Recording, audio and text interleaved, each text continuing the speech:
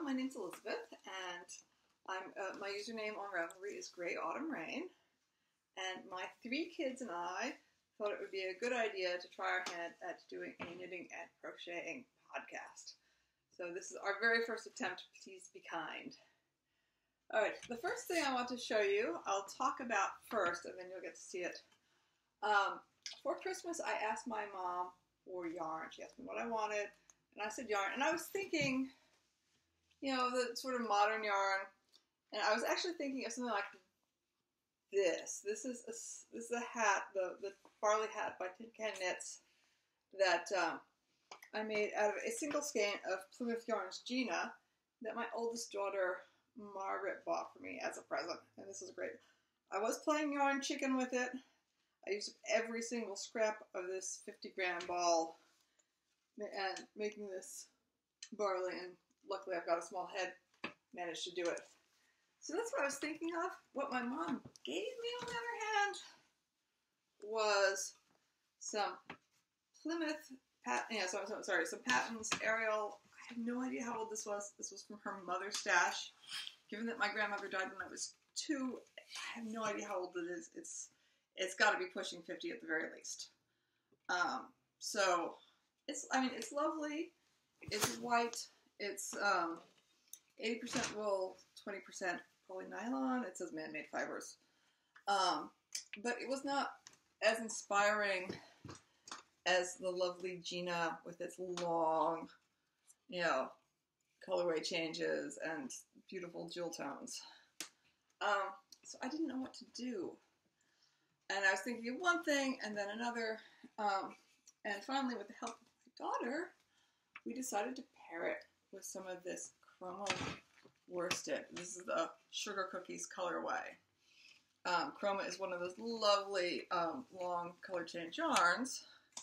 And so when you put the two together, it works out a bit better. Also, it's a very affordable way to make a sweater because this is free.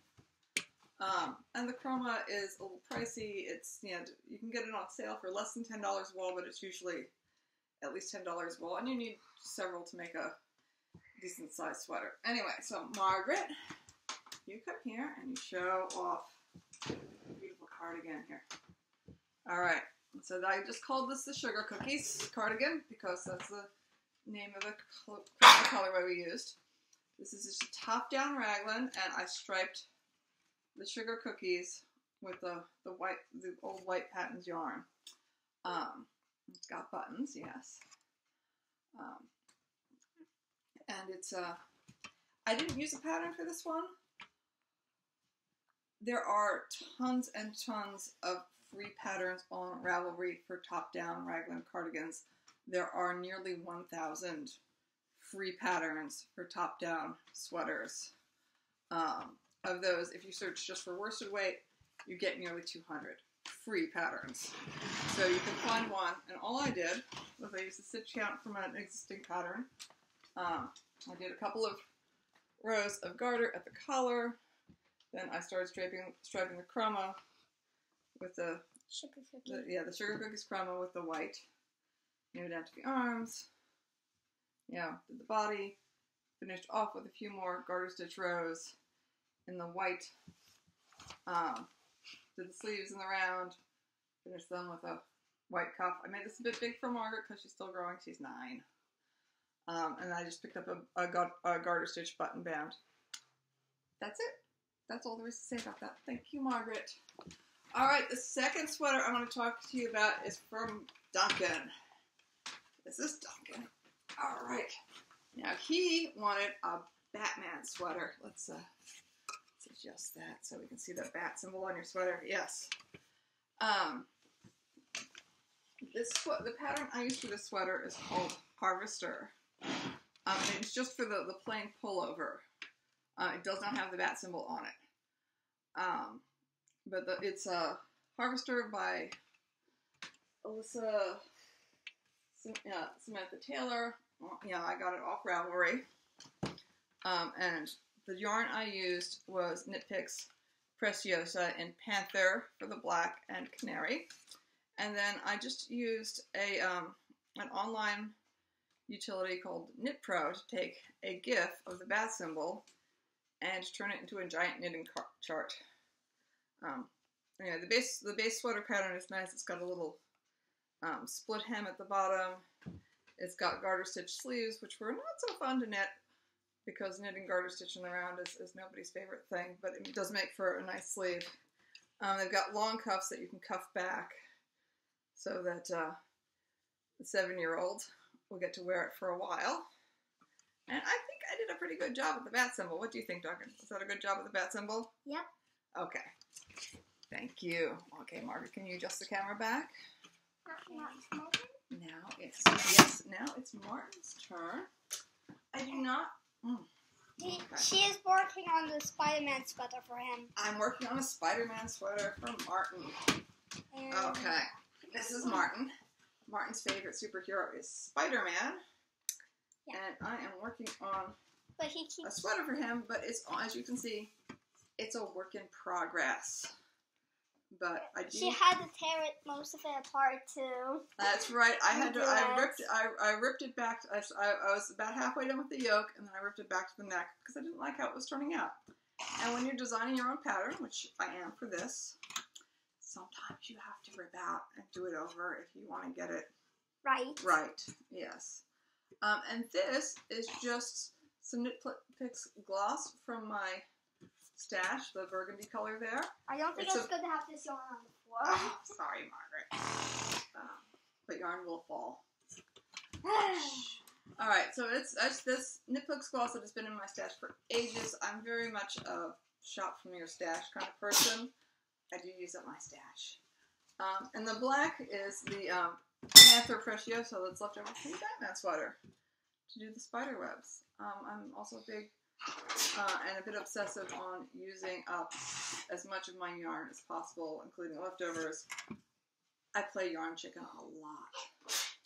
All right, so that's Martin's sweater. Won't be able to model today. He won't be able to model today because yes, it's a work in progress. But maybe by the next time I get around to trying this, we'll have a bit more to show you. All right, and the last thing I'm going to show is some socks. No, I'm going to do, this is a sweater I'm wearing, I'm making for myself. It's going to be like a short sweater.